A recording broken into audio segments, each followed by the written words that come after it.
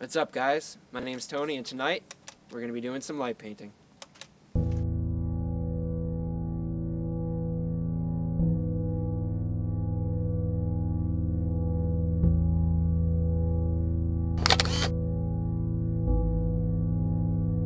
What is light painting? Light painting is opening the shutter on your camera long enough to use a light source, like a flashlight, to draw in the darkness and effectively paint in midair, or add interesting new effects to things already in the picture. After you finish drawing with your light source, the shutter of the camera is closed and the picture is complete. This is a fun thing to do by yourself or with friends. What will I need to light paint? To do light painting, you'll need a couple of things. First of all, a camera, digital or film. I prefer digital. Next, of course, a tripod to keep your camera steady. And lastly, a light source. Flashlight will work, or, if you happen to have it, a strobe unit from a camera. In the shots that we have, I used a strobe unit just because it's very bright. The brighter, the better. The camera that you use has to have a manual mode. This allows us to extend the shutter speed beyond what is normally used to take a picture in the daylight. Either film or digital, again, will work as long as you can select the shutter speed. Most modern digital cameras have this ability as M on the dial. You can see on my camera here that it lets us adjust the f-stop as well as the shutter speed. And what you want to put it on is the B mode for bulb. This allows us to let the shutter be open as long or as little as we want. Basically, when you touch the button, it opens the shutter, and then when you touch it again, it closes it. If you don't have a remote for your camera, a good alternative is to use the self-timer. Usually it looks like a little clock somewhere on your display. You just set it, and then when you're ready to take the picture, press the button, and you can run over to the spot where you're going to do your light painting.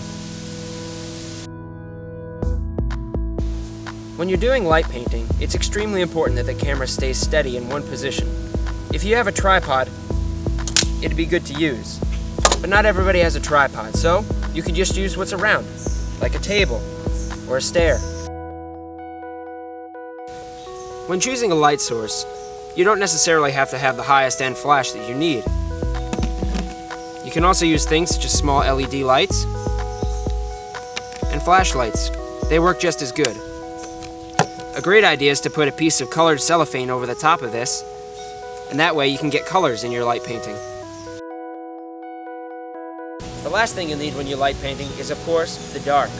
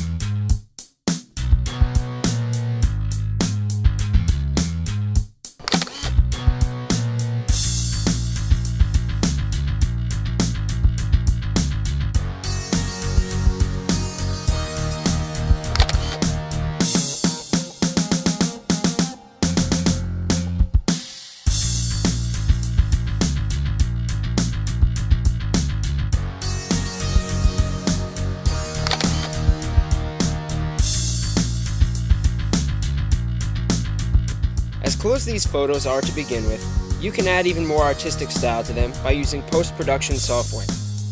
There are lots of great tools available for this, whether you want to invest in a program like Photoshop or a free alternative like Google Picasa. Here we are using Adobe Lightroom to increase the glow, dim the background, and apply interesting color effects.